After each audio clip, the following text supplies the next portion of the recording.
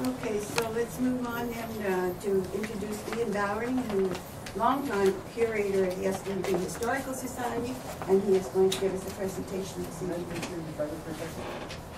We may not be able to do this meeting.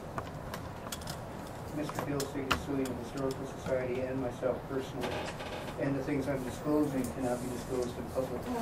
And so we can't. Well, you can have an in-camera. We cannot do Mr. Gilsey present. Okay. Then please, if I could ask you to leave the room while this presentation is going on. This is a public meeting and a public space. Even if I am not what you claim I am, I have every right to be here. Just like other people that attend have the right to be here. But not taking, we can be here, we just can't record it. Just, could I? Yes, I would appreciate some advice. Roy? I'd like to make a motion that we go into closed session. Okay. Second. All in favor in closed session then? Hands up. Do we have? But just to know when you do that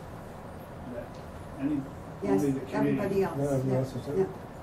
All the only committee members are going to be Yeah. in this part of the meeting. Yeah. So are we in favor of this motion? Hands up. We have enough?